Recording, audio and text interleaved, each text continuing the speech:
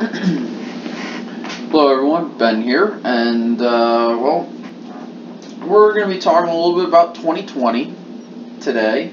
I know I've been working on my baseline predictions for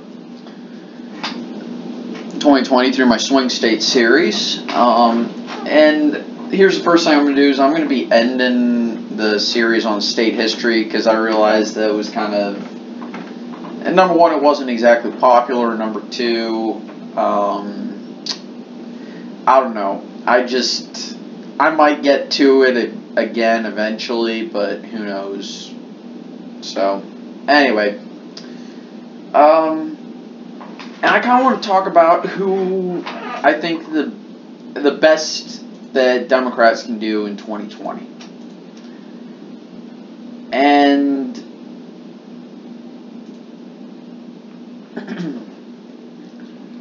the best they're going to be able to do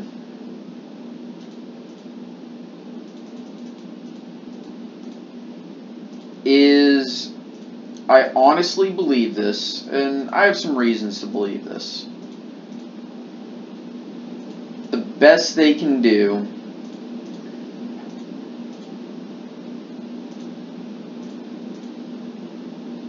is, I'd say, the Obama-Romney map. Actually, no. I don't even think they can do that. I'm actually going to be generous to Democrats to say they can pick up North Carolina. But they're...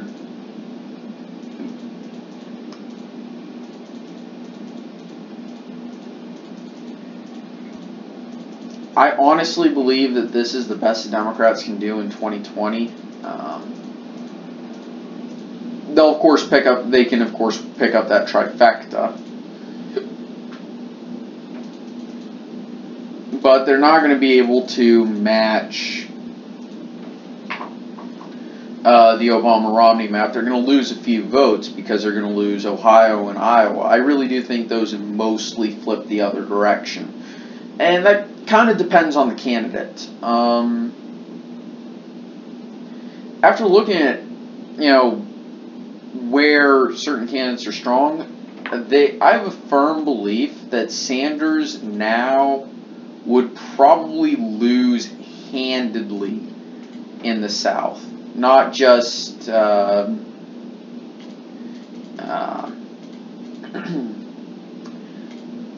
not just in the North Carolina. I don't even think he would be able to win Virginia.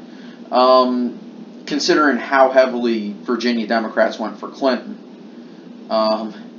Sanders was not as popular as a lot of people would think. And given the choice, Virginia Democrats would prefer Clinton to lose the election than Sanders to win it. That should tell you something.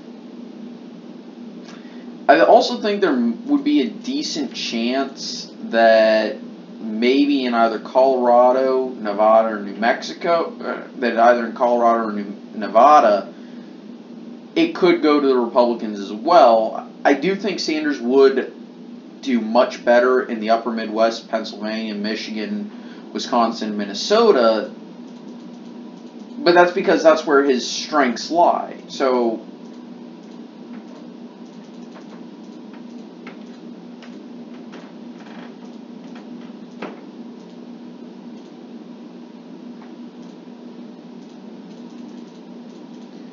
his strengths lie in the upper Midwest. But it wouldn't be too hard to see a situation like this if Sanders were to run. That said, that would probably flip a little bit.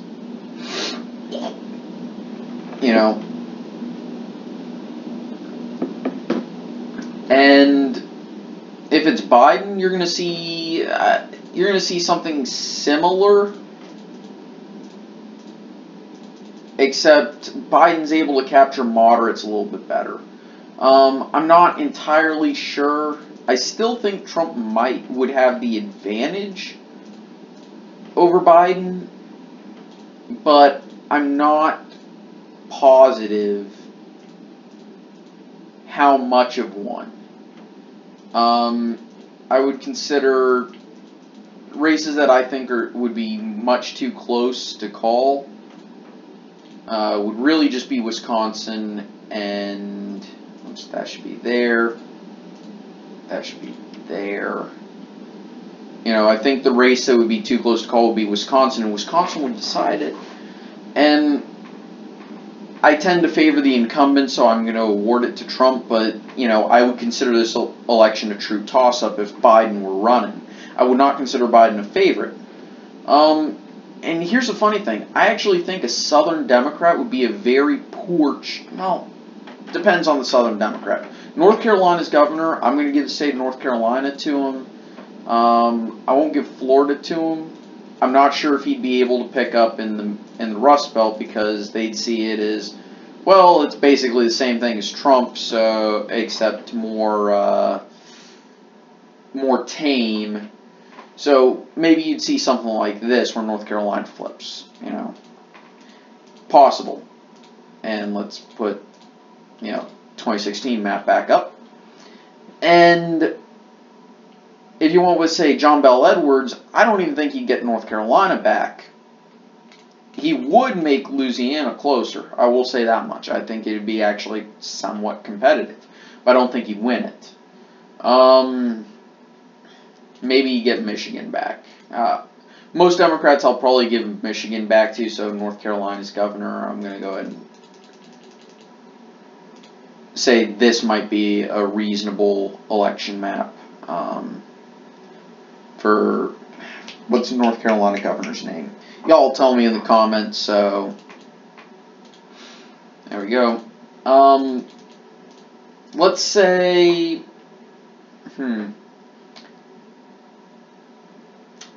let's go with Kamala Harris.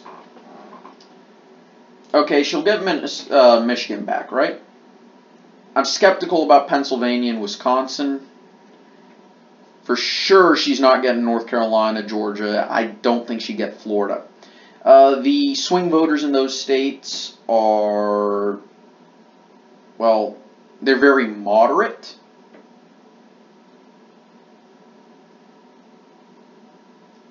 And I don't think they would go to someone as far left as Kamala Harris. Virginia also does not like progressive candidates. That much is pretty clear. The conservatives definitely don't like it, and the Democrats apparently don't like it either. So I could actually see Trump improving in Virginia. I'll give her the benefit of the doubt in the Southwest, but there is a possibility that these flip back to Republicans again, but probably not.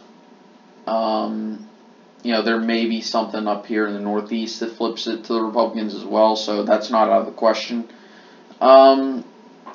See, Nancy Pelosi would probably be the absolute worst choice the Democrats could ever run. I think she would somehow manage to lose every swing state.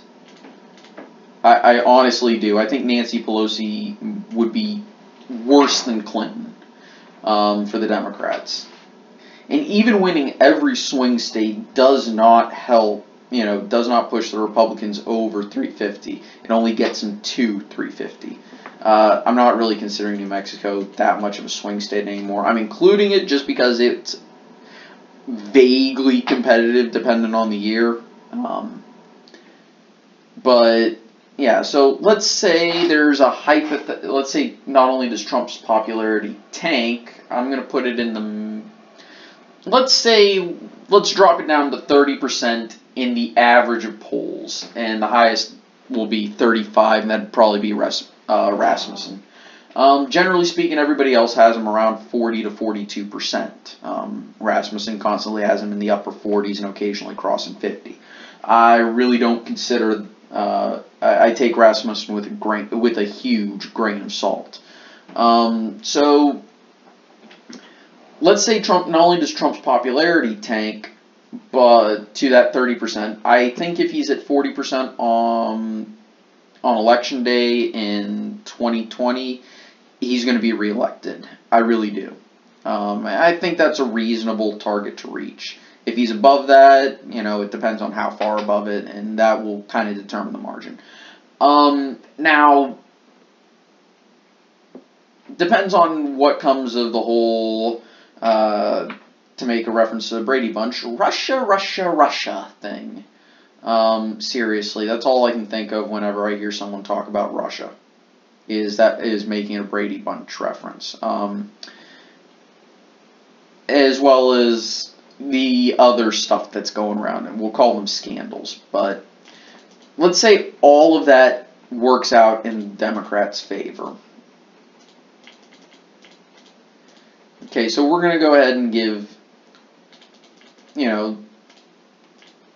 the states that went to Clinton in 2016. Let's flip that, and then we'll start talking about red states going.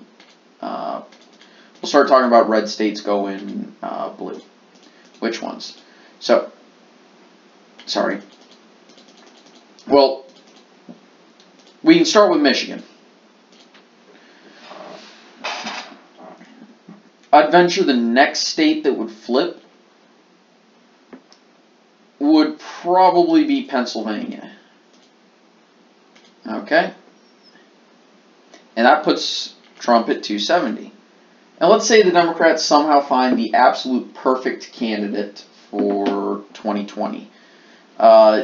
Just moderate enough to win over swing voters. Far enough to the left not to discourage your progressives, but not too far. Charismatic.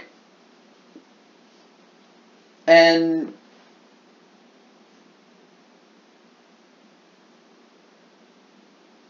well, yeah, let's go with that. And reasonable, and not old. Okay, well, we can also give Wisconsin, North Carolina, and Florida. All these were the closest states. That's not up for debate. That already puts the Democrats at 322. But let's go ahead and, we'll flip Iowa. Yeah, we'll go ahead and give Democrats Iowa. We'll give them the benefit of the doubt. I think that's a reasonable thing to do. Can probably give them Arizona, because that was, 4%? Ohio, Georgia, I wouldn't give them. Said Texas would be at least moderately competitive. This district might be, well, actually, I think this district could flip. So you'd probably have something looking like this, where they just only barely beat Obama's 2008 electoral vote total. Remember, he got 357.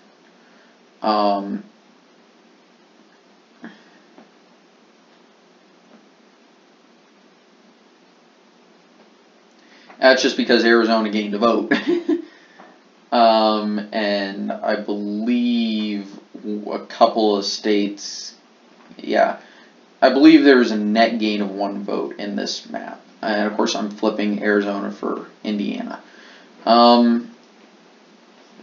So I honestly think this is probably the best Democrats could do in 2020.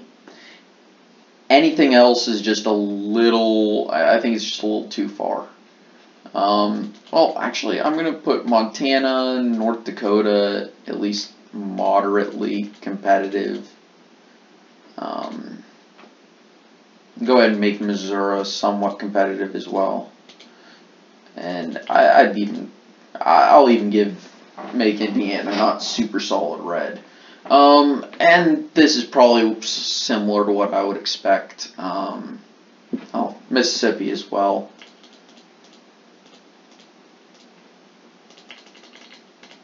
There we go. So here we go. This is the best, I think, the best Democrats could do.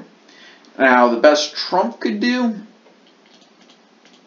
in 2020 is, let's say it turns out all of this hoopla is just that, and it's hoopla. It's much ado about nothing. Well,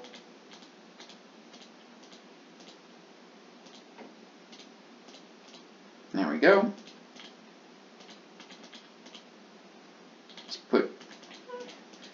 put North Carolina there. Let's put Virginia there. Florida that would probably be solid, actually. Probably solid.